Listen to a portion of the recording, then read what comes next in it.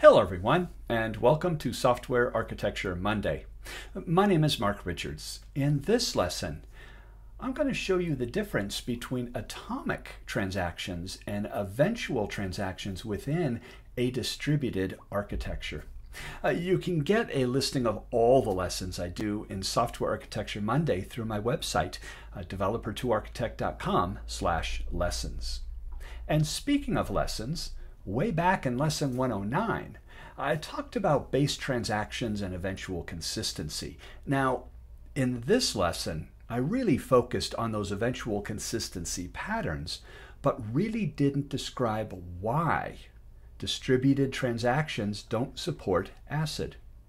Well, in this lesson, I want to dive a little deeper into this idea of transactions and really show, first of all, why distributed transactions don't support ACID properties, but what it means also to be atomic in a distributed architecture.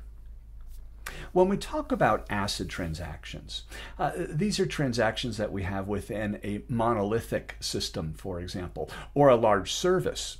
For example, this order processing service. When I place an order, I insert an order. I, of course, insert into the payment table that I apply to payment, and I adjust all the inventory. ACID transactions, atomicity, consistency, isolation, and durability, mean first that this transaction is atomic. All of these updates occur, or none of them occur. We're very familiar with this with the usual commits and rollbacks we do after a series of database updates. So we do have atomicity. We also have three other things, though.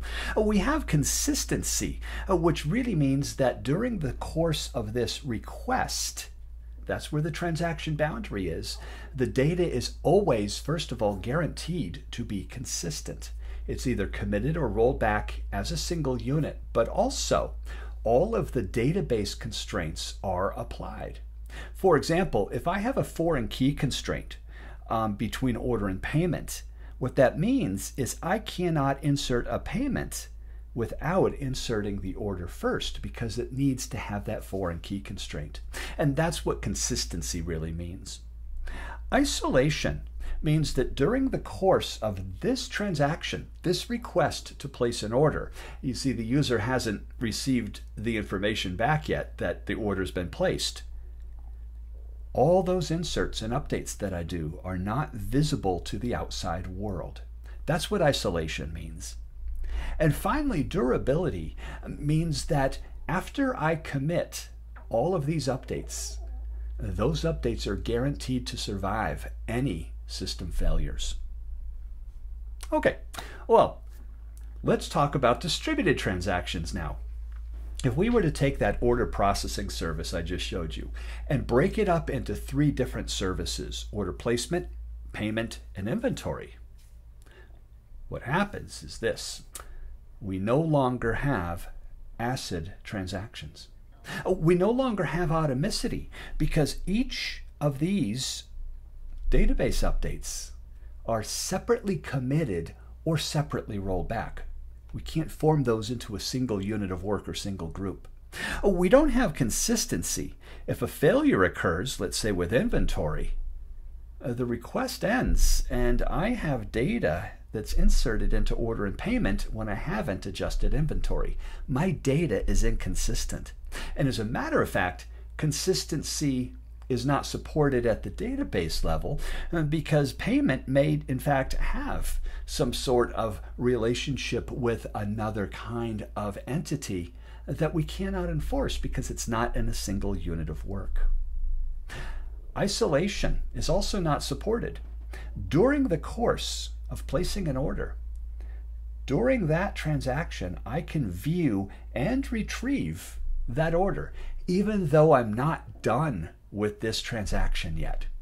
And finally, durability is not supported.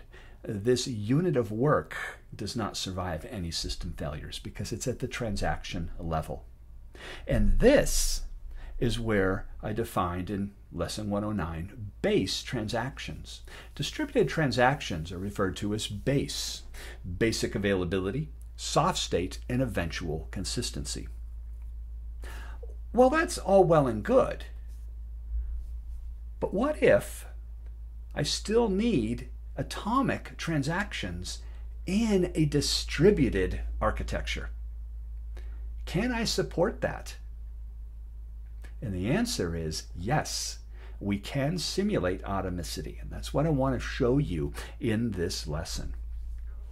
So, when we talk about atomicity, atomic transactions, in a distributed architecture, picture this scenario here where I've got 3 domain services that are all involved in this particular transaction and an orchestration service that kind of coordinates all of that work.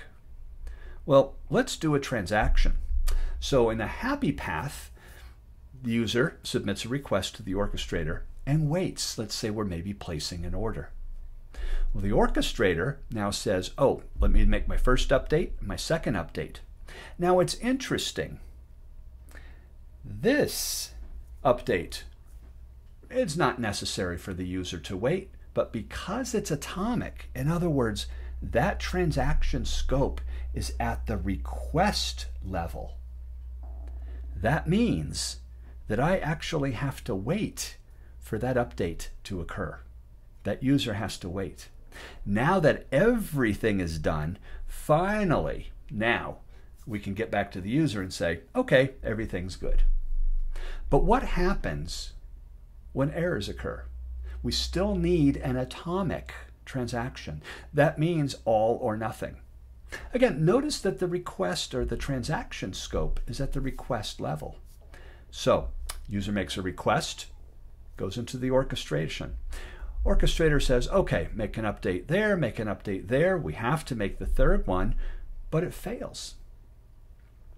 What happens? Because the transaction boundary is at the request level here, that means I have to clean everything up during the scope of that request.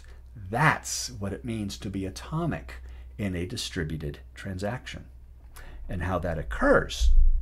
First of all, the user is still waiting. I have to apply some sort of compensating update to the second domain service, a compensating update to have that domain service reverse itself. Don't forget, that data has already been committed. I can't just issue a rollback. And now that everything is in an inconsistent state, then and only then can I say to the user an error has occurred and that user is done. That's the nature and the trade-offs of an atomic transaction in distributed architectures. Now, the difference between that and eventual consistency is as follows.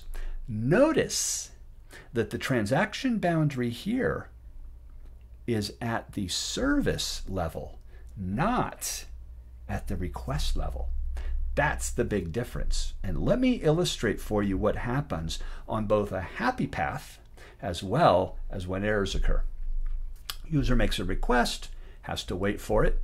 Notice it goes to the first domain service. That update is committed. Goes to the second domain service. That update is committed. Now, we still have work to do. And the orchestrator says, yeah, I still have some work I need to do. And it's involving this service. But why make the user wait for that? Because we don't have atomic transactions, what I can do at this point is tell the user, okay, thank you. We've got some more work to do, but we're not going to bother you with that. That's the advantage of eventual consistency, because now the user's gone, and now we apply other necessary updates for that processing. So you can see, even in happy path, eventual consistency is much more efficient. But let's take a look at errors and see how this impacts the end user. We make that same request, user waits, goes to domain service 1, applies an update. Now, we go to update this domain service, and it fails. Unlike atomic transactions, though, we immediately tell the user, oh, we had an error, so I'm going to let you know as soon as possible, but we're not going to make you wait. We'll clean everything up for you. That's what it means to be eventually consistent. And whether that's within the next couple of milliseconds or throughout the day, we now issue those same reversing transactions, those compensating updates, to be able to start cleaning things up eventually so that we're now in a consistent state. And that's where those patterns I talked about in lesson 109 came into. I suppose, everybody, in hindsight, I probably should have done this lesson first and then the eventual consistency patterns. And so you can, if you haven't seen lesson 109, you can certainly watch this one first and then see the patterns to make things eventually consistent. So this has been lesson 169, atomic versus eventual transactions within a distributed architecture. So stay tuned in 2 more weeks for the next lesson in Software Architecture Monday.